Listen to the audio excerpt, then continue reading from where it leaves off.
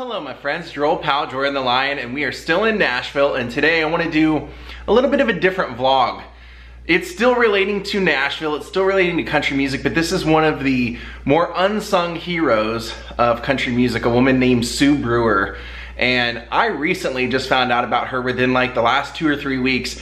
I was surfing around YouTube, you should too, and I found a video called Willie Nelson Boar's Nest. It's 32 minutes from a 2-hour special that they made in, I believe, 1984.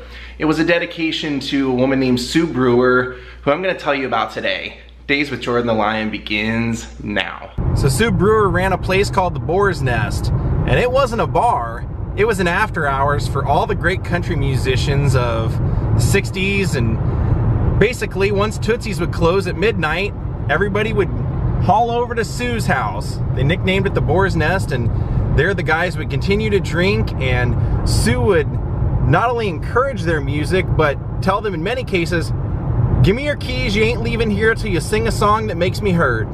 Now I tell you about that special because not only is it awesome and you should watch it, but it's pretty much everybody who is anybody in music paying homage to Sue, and she wasn't even a musician. Now I found an address for the Boar's Nest online. Since it was her house, I think this is the proper place. It was online, it says it was built in 1954, so that would match up. So let's head over and check it out. And as I understand it, that special that they made was actually filmed in the Boar's Nest after she passed away. Well, that's unfortunate. It looks like it's gone because the address was 911. This is 913, and that's 909, which is a recording studio called the Love Shack.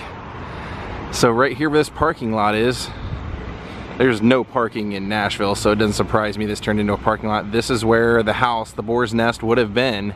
Now Sue wasn't a songwriter, but she was inducted into the Nashville Songwriters Hall of Fame in 1990 as an honorary member because of what she allowed to happen here. Now this was not only an after hours, but it was like for people who were down on their luck, had nowhere to stay, people that she believed in. She let those people stay here. Now, in that special, when you watch it, it's kind of hosted by Waylon Jennings because Waylon was a very, very, very close friend of hers, and I'll tell you a little bit later about things he did for her and after her death. But during this special, you see everybody from Little Jimmy Dickens, Webb Pierce, and that's actually how, you know, everyone kind of knew her. She originally worked for Webb Pierce and drove around his silver dollar Cadillac around town, and then she worked at nights at the Derby Club. And so when Webb Pierce would come here, he would do what she called was the Boar's Nest national anthem. Every time he would come in, she'd say, stand up and do the national anthem. And you had people on this special like Chris Christopherson, Willie Nelson, Farron Young, what was the Dallas Frazier. I mean, there's some George Jones, and George Jones also has a part in this as well. But like I said, Sue would have these young up-and-coming musicians who weren't superstars yet. They were just working on things, and she saw the talent in them, and they would do songs here, and she'd say, that's a hit, you know? And in fact, that story about Willie Nelson and Farron Young doing Walls, when Willie wrote Walls and tried to sell it to Farron, he said this is where they performed it. When Willie brought that song to him and he decided to do it, he first did the song at the Boar's Nest and everybody made fun of it and laughed. And like Farron said, we laughed all the way to the bank. And he said, Willie tried to sell it to me for 500 bucks. And I told him, no, that's gonna be a hit, boy. He said, I'll loan you the money, but I'm not gonna buy that off you. And 2 weeks later, it was at Tootsie'S that I'll take us to, because it'll be in the neighborhood of our vlog. They were at Tootsie'S, and 2 weeks later when he got that $20,000 check for the recording Farron did of Walls coming out, Farron said I was sitting in a booth at Tootsie'S, and all of a sudden this arm comes up around me, grabs me by the mouth, and French kisses me. He said, best French kiss I ever had. And he said, and we're still close to this day, aren't we? Willie starts laughing.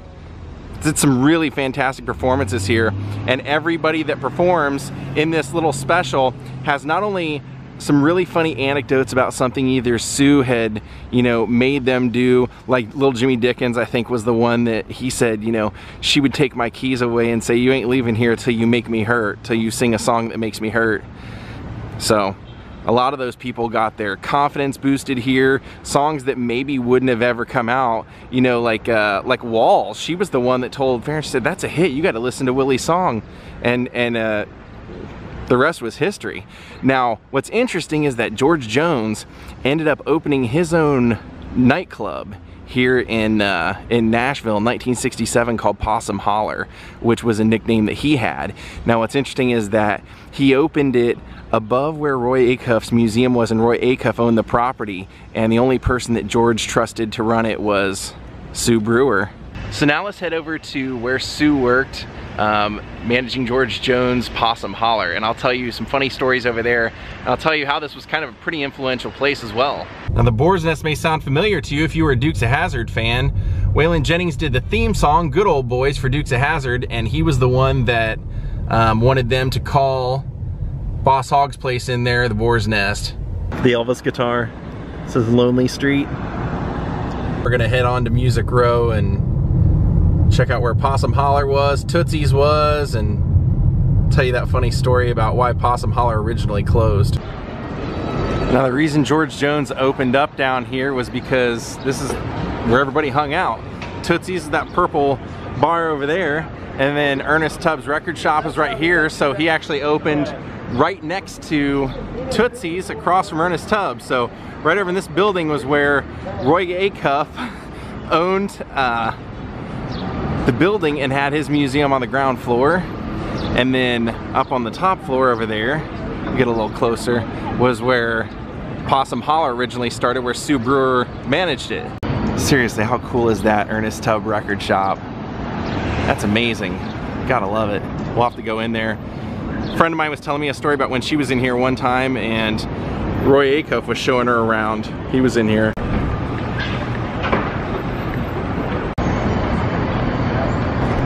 Let me show you around Legends Corner. That just about says it all. I mean, look at it. From every time period. Look at that. I mean, that's, pretty much everybody knows him. I mean, Willie, Johnny, Taylor Swift, Merle, Reba, Alan Jackson, Dolly. Here's legendary TOOTSIE'S. That is so cool to see. I mean, it doesn't get any more legendary than that place, really. And now that we've been to the Willie Nelson Museum, you guys have seen some of the original booths inside, and look at all the people that have signed stuff outside. Hank Jr., Merle, Willie, Tanya Tucker, Loretta Lynn, even Kid Rock. So in 1967, Possum Holler opened, and it was a great idea because George Jones was getting more popular, and he had the idea, and it was a smart idea, which was to put his face on different things, like do branding. He was like a forefather to that, and so he realized, hey, I'll have my own club with my own face promoting it, and people come hang out. And so he, when he wasn't on tour, if he felt like it, he would come in here many, many nights and perform. And the nights that he wasn't performing, his band would come and be the backup band for anyone that wanted to perform here. So if you were a musician coming through and you just wanted to hop up on stage and perform, you had a great band to back you up. Now, sadly, what happened is, like I mentioned, Roy Acuff was a very, very, very well-respected man in this town, because not only was he a great musician, and he co-owned Acuff Rose Publishing Company, which was Hank Williams' publishing company. They said he was so well respected, he was the only man in town that people called Mr. And so he owned this building and let them move in upstairs, and they said he was actually one of the #1 clients. He was always here and he loved to be here, until one day. Unfortunately, as you might imagine for any place that's an operating business that's on the second floor, one day they had a sewage problem. And that sewage problem leaked through the floor and down into the Roy Acuff Museum, which, you know, theoretically that's Roy Acuff's problem, isn't it? He owns the building, but he decided that day very nonchalantly and very calmly to go and tell the management at George Jones Possum Holler that we got to close the doors. And they said, but Roy, you love this place. How can we close the doors? And he said, I know I love this place, but can't afford to have turds floating in my exhibits downstairs. So they closed it up and moved around the corner. Now let me show you inside of Tootsie's. There's Tootsie, and then there's the smock that we saw in Willie's museum. Willie Nelson and Friends. She was the and Friends. Wow, check it out, man. Look at this place. Look at the history, man. It's all faded out up there. But yeah, Nashville, there's always live music. Look at all those country stars. And another bar upstairs. Look at all that. Man, that is amazing. Even a third floor. Let's go check out the third floor. Look at that, Hank Jr. This is awesome. Tootsie's. Look, there's Hank. There's Porter Wagner and Dolly. An old picture of Dolly here. There's Tootsie. And Miss Jessie Coulter. From Willie. To Tootsie from Merle. Look at this old booth. That's really cool. I'm glad I got to check out a piece of history and include it in this vlog. Alright, now we're gonna head off to the cemetery because ironically George Jones and Sue Brewer are buried right across from each other. And I thought, hey, what a nice connection since she managed Possum Holler. So let's head out. I'm actually recording about 4 vlogs today, and one of the vlogs I just did had a pretty cool reference to Sue Brewer that you'll get to see in the upcoming days. Now, I honestly don't know exactly where they are, but George Jones has one of the most gigantic tombstones plots I've ever seen, right up there with Hank Williams. So it should be easy to find that at least. And he has a whole museum here in Nashville too, but we're not gonna hit it this trip. I'll just save the surprise. That's not gonna happen this time. We just ran out of time. Here he is. Look at that gigantic one in there. We'll pull over.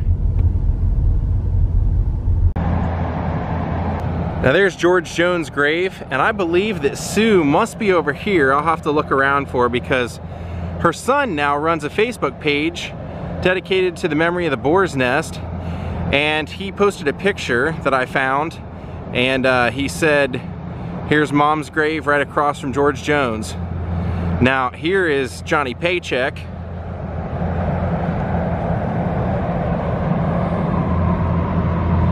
And then the Possum, George Jones, he stopped loving her today. A lot of people were soured on him by his life with Tammy Wynette. I always hear people mention that, but that wasn't really the George Jones that I knew. I just knew him from singing with Willie. I Gotta Get Drunk. That was a Willie song, but they did a duet of it. If you've never heard it, it's a great song. Gotta get drunk, sure regret it, cause I know just what I'm gonna do. I'm gonna spend my money calling everybody honey, wind up singing the blues. I spent my whole paycheck on some old wreck, brother, I can name you a few. It's a good one.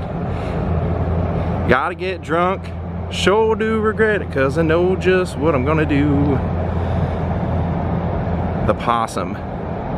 And he gave Sue a job, or Sue worked for him because she was the only one that he could trust. Just thought since we were over here we should take a look at this. Now let's go find Sue. King of Broken Hearts, he sang of life's hardships and struggles in a way that somehow lightened our own. His voice was effortless and unforgettable. He brought unsurpassed emotion, eloquence to every song he sang. Walk through this world with me, he sang, and we do. So we're looking for Mary Sue Brewer. I have faith we'll find her. And this is really kind of a who's who of Nashville cemetery. Everybody's buried here. Dottie Rambo, little Jimmy Dickens, I actually went and visited him already. Webb Pierce, Red Foley, all those guys. And I'm gonna do a special tiny little vlog because I've already kind of vlogged a little bit of the story before.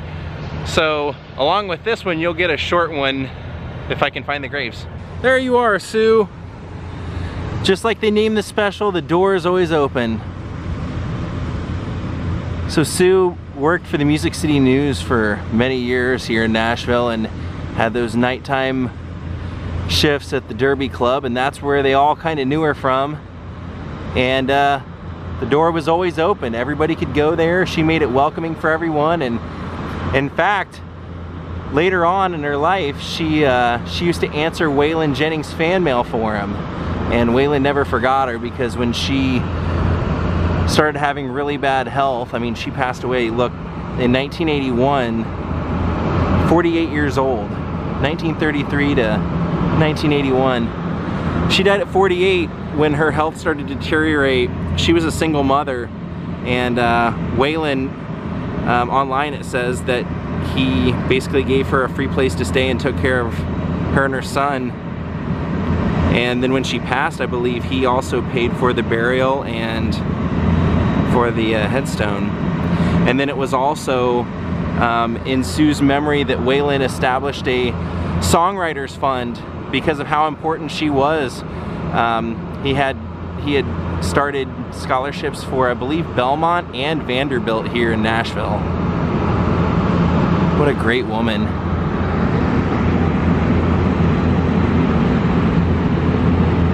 The Boar's Nest. Just like Waylon said, every great song in Nashville was written on her floor. And they actually wrote a song about that, On Sue's Floor. Shel Silverstein was the co-author of that. So I know there were about 1 billion vlogs I could have done here in Nashville, and I did do quite a few, but some are more important than others, and to me this one was more fascinating and more important than many others.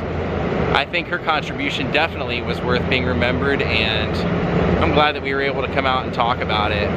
If anyone happens to have that 2-hour special, The Door is Always Open, I would love to see it. But right now, if you would like to see it yourself, please look up Willie Nelson and Friends Boar's Nest, and it's hosted by Waylon Jennings. I believe the person that posted his name Henry Waymore, so it's kind of easy to remember. And he has about 32 minutes of the video. Great songs. It's filmed in the Boar's Nest in her place, and yeah, thanks to her, all those great songs came about. Thank you, Sue Brewer and the Boar's Nest.